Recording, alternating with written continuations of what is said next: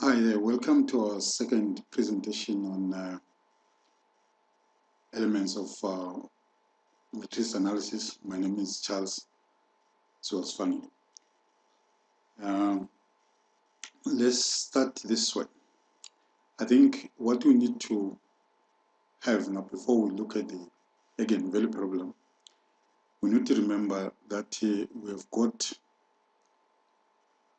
following vector spaces which we gave examples before. Vector spaces.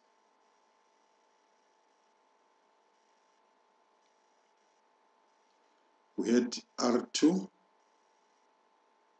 which we know that the elements here are column vectors of the form, let's say A equals to 2, 1.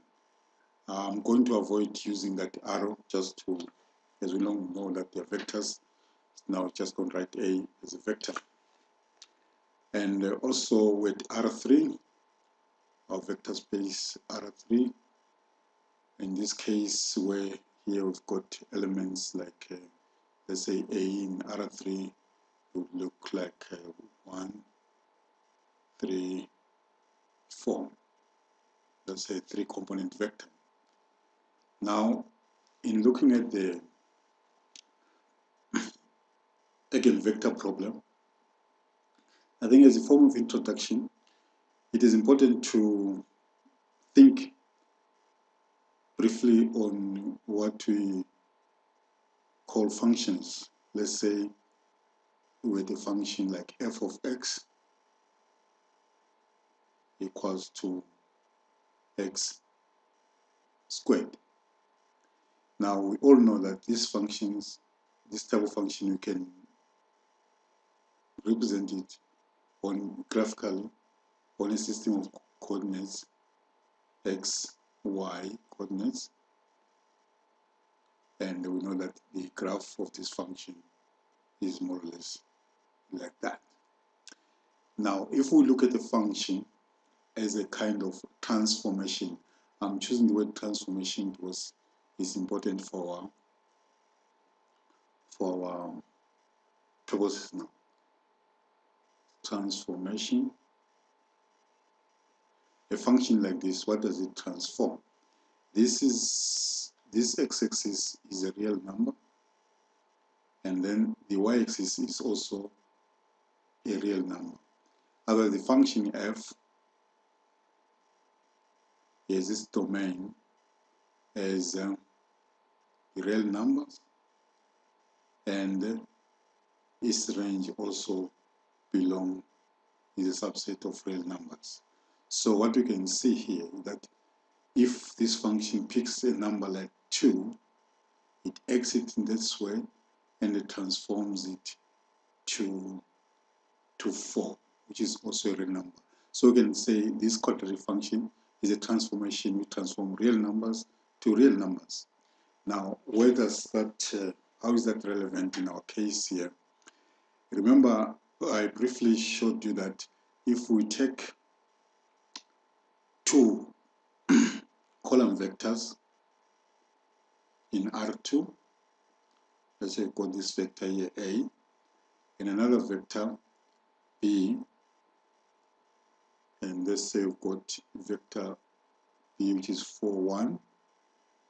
And I say the easiest way, maybe the simplest way of getting a matrix would be just to pack this vector in one as one entity this way, and then get 1, 1, and 4, 1. Now as the column vectors have been used to build up what we know as matrix of order 2.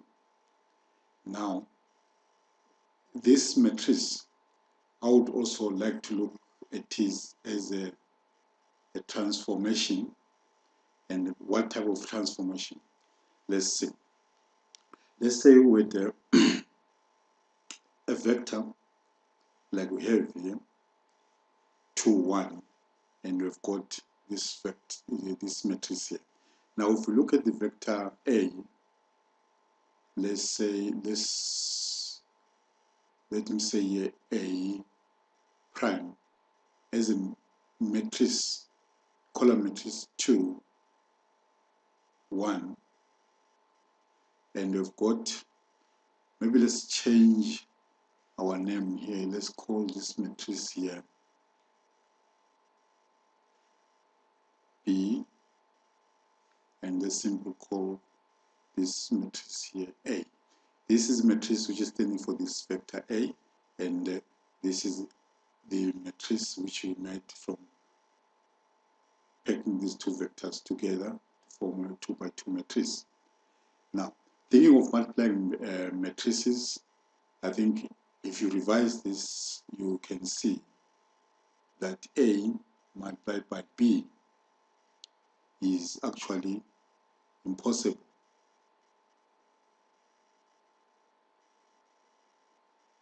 That is, if you revise the operations of matrices. And on the other hand, B multiplied by A is possible. So if we say B multiplied by A, we would write here 1, 4, 1, 1 as a matrix. And our vector A, we write it here as a column matrix, which is 2, 1.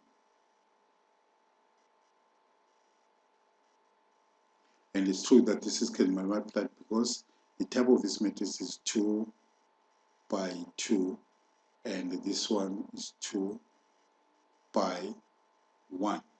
Because the number of columns in matrix B coincide with the number of rows in A, then we know that these can be multiplied. Now, carrying out the multiplication, which I suppose everybody is clear of now, we'll take this row, multiply 2 by 1, and add to 1 by 4. Then this remains 1 times 2 plus 4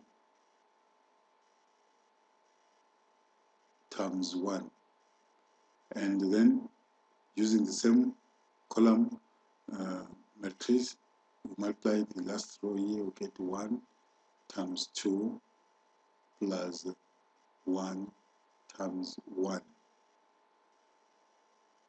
Then what we get from here, we get 2 plus 4, which will give us 6, and then 2 plus 1, which will give us 3. And that is a matrix, that is a vector, a column vector in R2. Now, looking at this matrix as a transformation, we can see that this B is acted on this vector and transformed to a vector also in R2.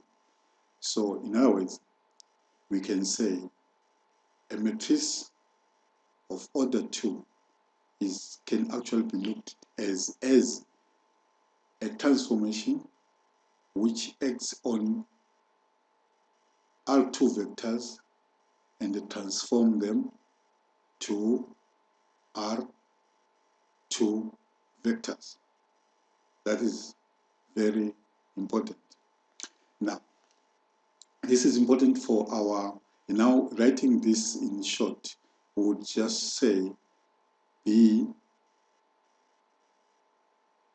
A, in other words, saying the matrix B is acting on vector A. So, and then that gives us a vector, which in this case we can call vector, let's say vector C, which is a new vector also in R2. So a 2 by 2 matrix is a transformation which transforms column vectors in R2 to column vectors in R2. Where does this take us to? Let's look at another example. Let's say with a matrix here, let's call it A, and this matrix is 3, 1, 4, 2. and with a vector here x, which is equals to 1, 3. Again, if we want this matrix to act or transform this vector, we would write a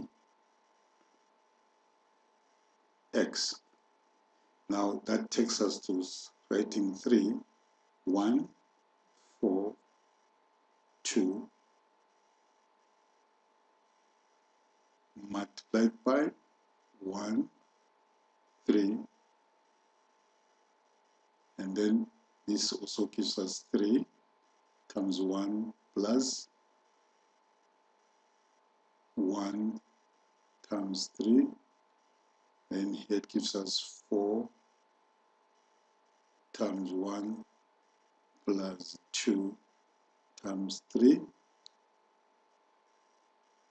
and we can see all of us that this gives us 3 plus 3, which is 6, and 4 plus 6, which gives us 10. So again, another vector in R2. So now this is where we start talking or moving towards talking of eigenvalues and eigenvectors. Let's see what we've just seen here. Now let's consider again the matrix. Let's say in this case we're going to consider matrix A, which is the same matrix we looked at before, which is 1, 4, and 1, 1,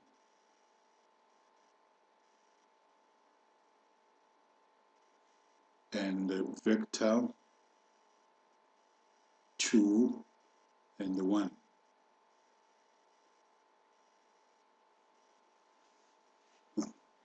So what we want to do here, I want to, through this example, to start experiencing something which, when we give it a name, you have a good feel of what it is. Let's say now we've got a x. Let's call this vector x, and we can see all of us that it's a vector in R2. Now, when we do this operation or transform this vector by matrix 1, 4, 1, 1, we see that we've got here 2, 1. We carry out the multiplication, we get 2, 1 times 2 plus 4 times 1, and you get 1 times 2 plus 1 times 1. Put our brackets there, then we get, like if we put 6 there, and here we get 3. Then on the other end, let's say we've got another vector here, which is y, which is 4, 3. We want to use exactly the same matrix, A, get AY. Let's try to calculate this. And then 1, 4, 1, 1. You should carry out the calculation, because in case I make a mistake here, you must be able also to detect what mistake I've made, so that you, in the process, you learn. Yeah, just notice here that for column vectors, I can either use square brackets, so that way it doesn't matter. The same thing. So now what we get here now is 4 times 1, which is 1 times 4, plus 4 times 3. And then we've got 1 times 4 plus 1 times 3,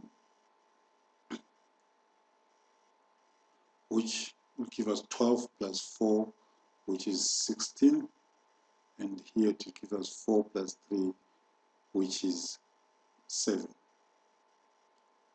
Now, for the purposes of what we want to discuss, it is important now to analyze the relationship of of these results to the vectors which we started with.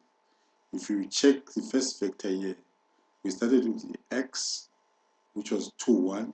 We got 6, 3, which we can actually write as a scalar 2 multiplying, scalar 3 multiplying the vector 2, 1.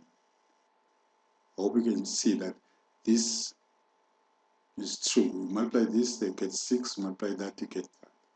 And then on this side, if we try to do something similar, we don't have, in other words, this vector here is not equal to any scalar lambda multiplied by the vector we started with in this case, which is 4 multiplied by 4, 3.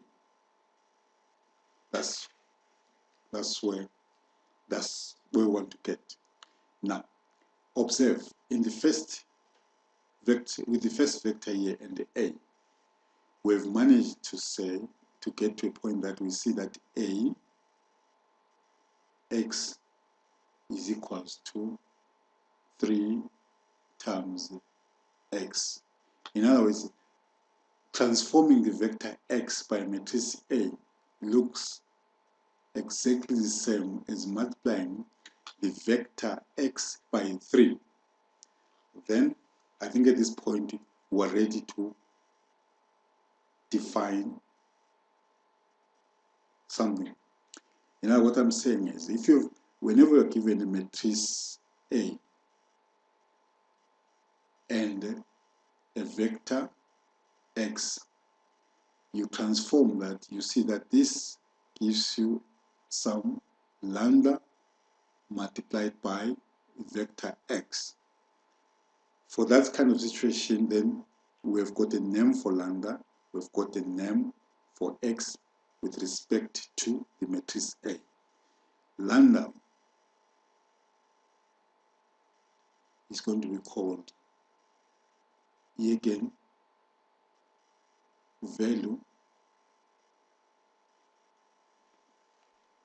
and the x is going to be called the corresponding eigenvector.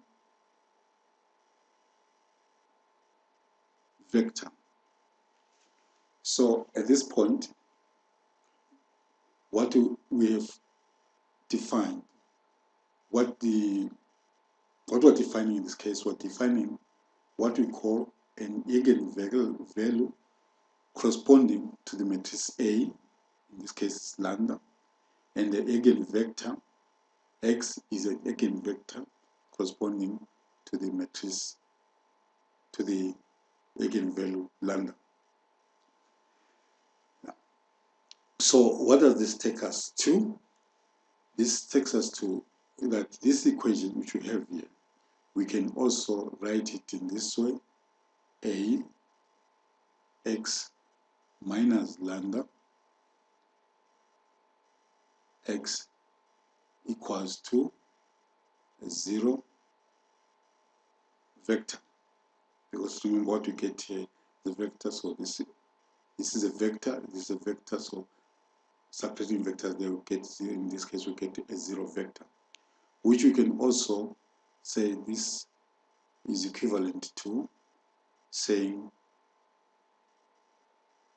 A minus lambda. But now we should be careful here. I can't just write A minus lambda, because this lambda is a number and this is a matrix. So I will say lambda multiplied by the identity matrix of the same order, x is equals to 0. Now, this is the equation which actually leads us to the whole theory of eigenvalues and eigenvectors. Now, what is important is that when you look at this equation, you must be able to see that if this matrix is of order n by n, to be able to multiply by this vector must have n rows. Now, and then this zero vector will also have n entries as a column vector. And actually, this equation then generates what we can call a system of linear equations.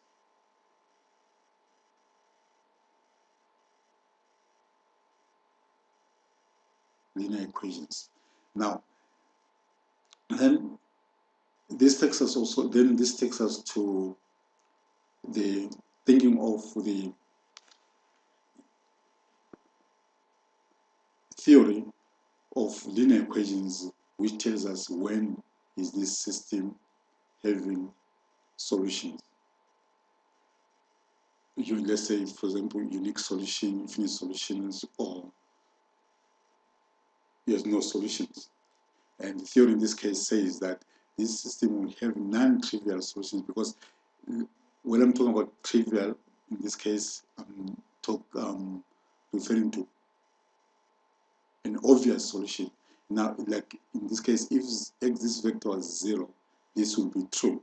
But in this case, for that would be interesting. We need vectors here, x, which are actually non-zero, or let's say non-trivial vectors x. So the theory says this system of equation will have non-trivial vectors if the determinant of the matrix A minus lambda by identity is equals to 0. And then this also takes us to another concept of what we call a characteristic equation. This determinant actually will give us what we call the characteristic equation.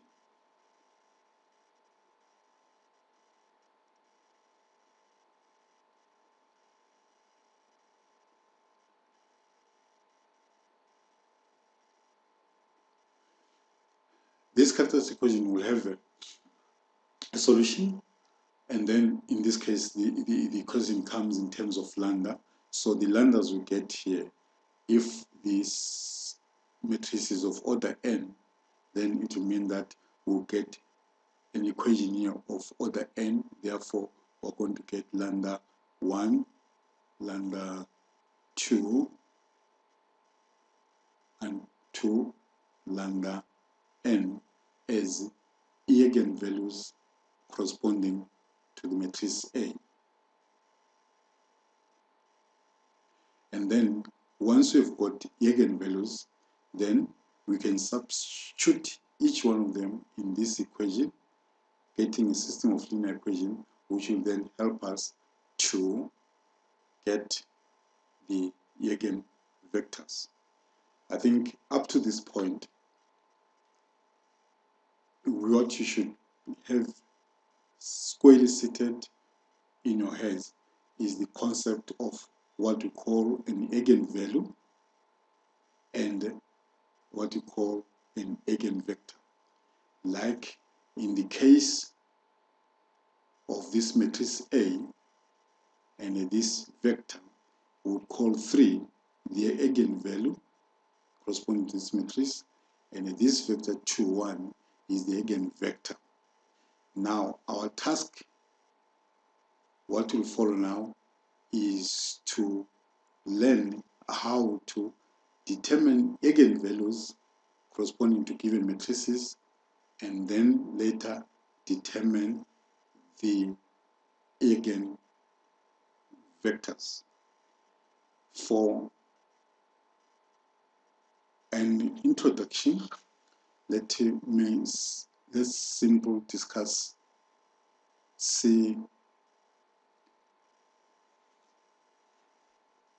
look at the following. Let's have an example. we're going to take the same matrix A, which is 1, 1, 4, 1, and then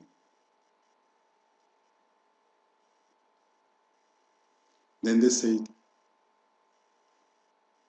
say we didn't know that 3 was an eigenvalue of this.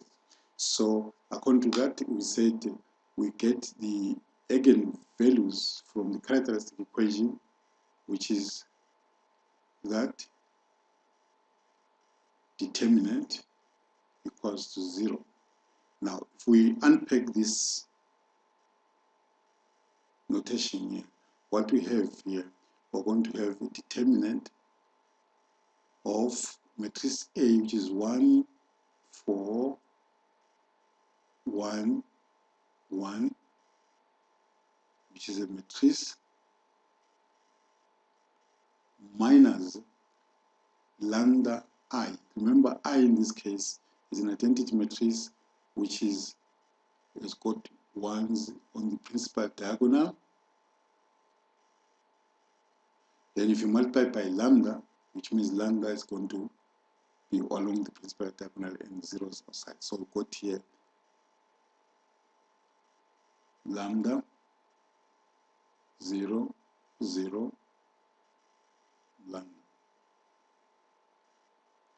So before we can think of calculating the determinant, we need to simplify what is inside here. When we subtract here, we have 1 minus lambda, which is 1 minus lambda, and the 4 minus 0, which will give us 4, and then 1 minus 0 will give us 1, and then 1 minus lambda, that will give us 1 minus lambda. So according to the characteristic equation, this determinant must be 0. Also, supposing that everybody knows how to calculate determinants, then this will give us 1 minus lambda times 1 minus lambda minus 4. And that will be equals to 0. Now, if you look careful at the right-hand side of this equation here, we can see that you've got 1 minus lambda squared minus 2 squared equals to 0, which gives us a difference of 2 squares, which you know is factors. This is a squared minus b squared, give us 1 minus lambda, which is our a, plus 2 brackets 1 minus lambda minus 2, and this gives us 0. As you can see, you need a lot more than only matrices. Like, you need to know your factorization, determining factors. Now, all your general mathematics must be fresh here so that you can proceed easily. So now, this is a number multiplied by number equal to 0. So that means that if a times b equal to 0 is either a is equal to 0 or b is equal to 0, then that takes us to 1 minus lambda plus 2 equals to 0, or 1 minus lambda minus 2 equals to 0. So what you can see here, if we simplify here, is minus 2 plus 1, we get minus 1, then we get minus lambda minus 1 equals to 0. That will take us to saying lambda is equals to minus 1. And on the other hand here, we've got minus lambda plus 3 equals to 0. Then we've got here lambda is equals to 3, which is the eigenvalue we saw when we computed, we transformed the 2, 1. Now, as you can see now, the matrix is of order 2 by 2, and we come up here with a quadratic equation. And because of theory of quadratic for equations, we know that if an equation is of order 1, then you've got a unique solution. But if it's equation of order 2, then you've got two possible solutions. So now, in this case, we've got lambda 1 equals to 3, and lambda 2 eigenvector equals to -1. So which means we've got another set of eigenvectors which correspond to eigenvalue -1. But for now, our purpose is to calculate eigenvalues. So now, just for practice and consolidating the concept of eigenvalues, I would like you to do the following exercises. Let's say examples. Please here check which of the two given vectors here is an eigenvector, and also try to see if you can determine which one is the eigenvalue. We're given a matrix B, which is 1, 2, 2, 1. And then you have vector A,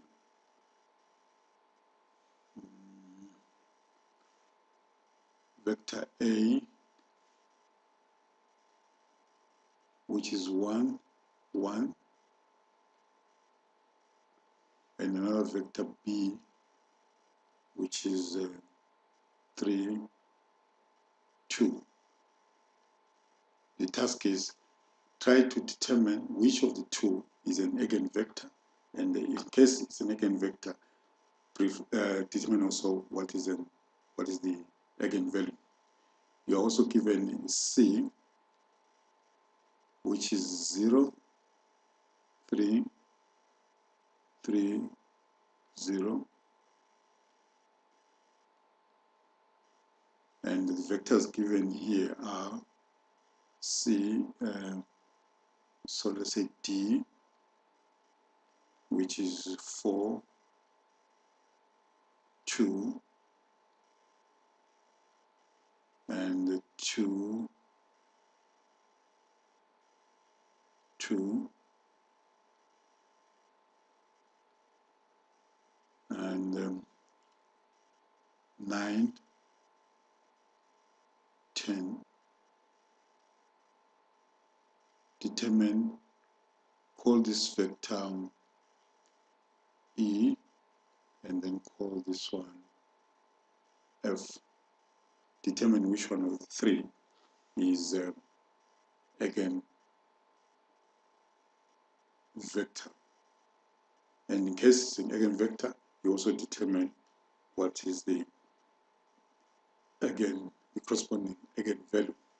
Now, I think as far as the concepts which I wanted to introduce here are concerned, this is enough for introduction. So just summarizing, we must note that we will always talk of eigenvalues corresponding to a given matrix. Then, given eigenvalues, we talk of eigenvectors corresponding to eigenvalues. So in other words, everything starts from the fact that sometimes when we transform vectors by matrices, it appears as if the vectors we transform are multiplied by a scalar lambda, then it appears that AX is equal to lambda X. Then there, we noted that lambda then we call an eigenvalue, and the X, the vector, we call to eigenvector. Then what we need not to forget that this equation can be transformed again to an equation which looks like this.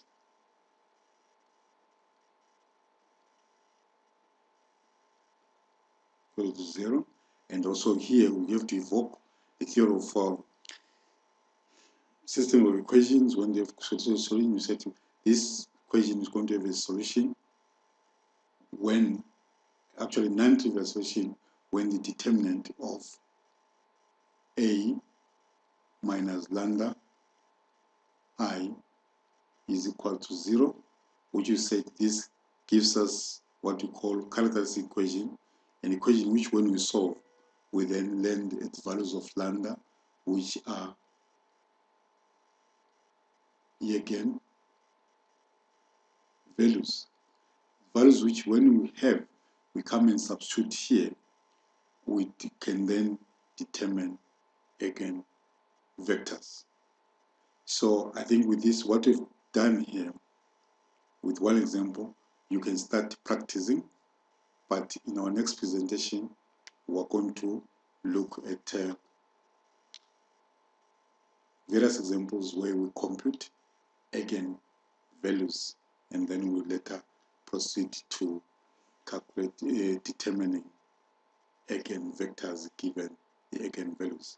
For now, what I can say, thank you for listening, and then let's meet in the next presentation, which will be more of a practical, or let's say a kind of a tutorial on computing eigenvalues.